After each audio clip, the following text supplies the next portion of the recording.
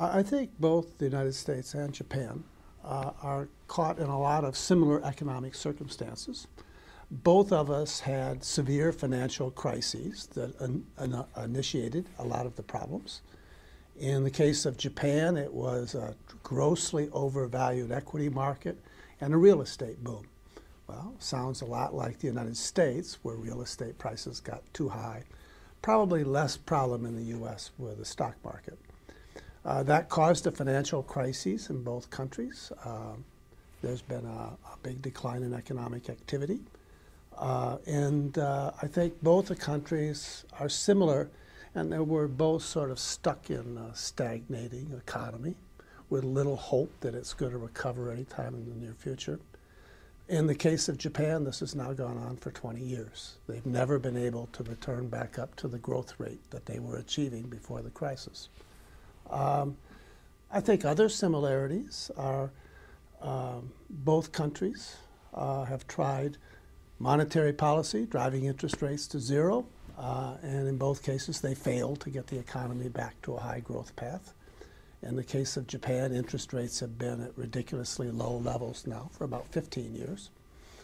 We've now done it for about 4. Both countries have tried to use fiscal stimulus as another alternative to try to get the economy growing again. And I would think on balance, they haven't worked for much the same reason.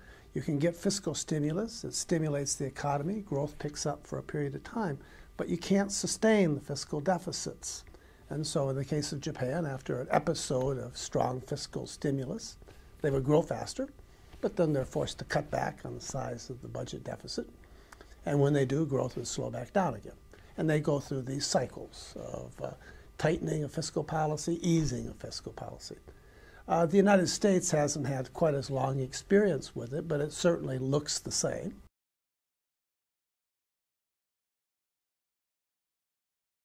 I think increasingly the argument is becoming that we treated this as a typical business cycle here in the United States, and I think originally Japan saw its problems as the same.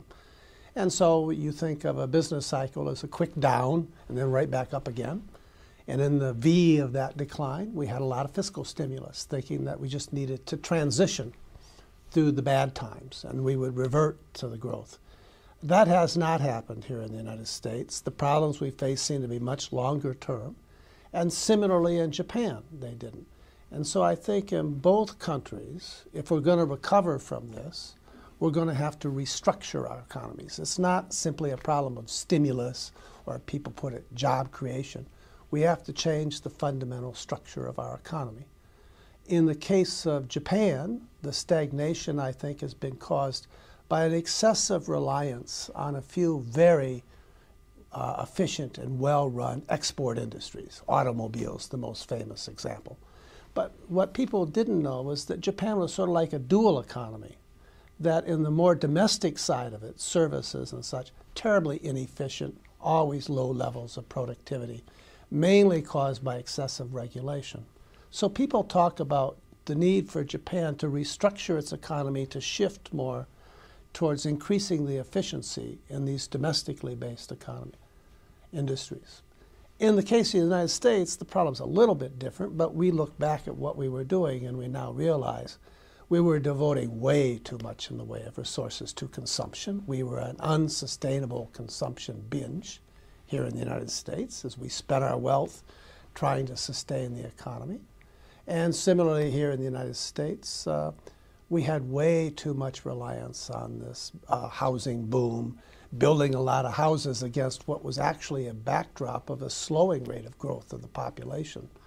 So that too, it's gone, it's not going to return, and I don't think we can afford as a country to go back to one of these consumption-led booms again. So for the U.S., we also have to restructure our economy. We have a very efficient, on the other hand, domestic sector. We do not have the same regulatory problems as in Japan. But in the case of the United States, we're very inefficient in the area of exports. We have relied far too long on these large trade deficits as we sucked resources in from the rest of the world. And we have to start over now, and we have to learn to export. We have to learn to balance our exports and our imports to be of comparable magnitude. So we're basically looking for some way to become far more successful in the global economy than we've been in the past. That's turned out to be very difficult to do here in the United States, just as the regulatory changes and other means have been very difficult to accomplish in Japan.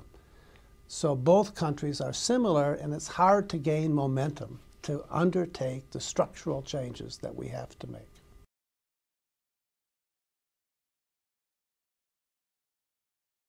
Europe right now faces a much more of an immediate crisis because of the fiscal situation that it caught itself in. As a group of countries, they gave up independent monetary policies. They're not able to change their exchange rates. And so they have very limited tools that they can use to recover from the situation that they find themselves in. The U.S. is not in that situation. We have flexible exchange rates. We have a monetary policy that can ensure that there's no threat of government going bankrupt, as seems to be the pressure in Europe. So the U.S., I would much rather have the U.S. problems than the European problems. I think they're more solvable. But Europe is also a country, or a group of countries, that in the past sort of adjusted to low growth. I think they found that was okay. They accommodated it.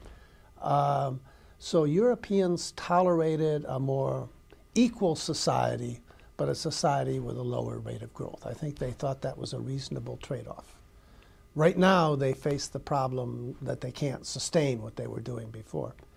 The U.S. has always been much more a country based on a known high level of inequities, which we tried to deal with by growing fast. So we didn't do anything about trying to level the playing field here in the United States. Instead, we emphasized growth. And so to see growth disappear from the U.S. is a traumatic experience because Americans, to make the system work, they have to have a job. Jobs are far more fundamental to living here in the United States than they are in Europe. We do not have the social safety net that Europeans have.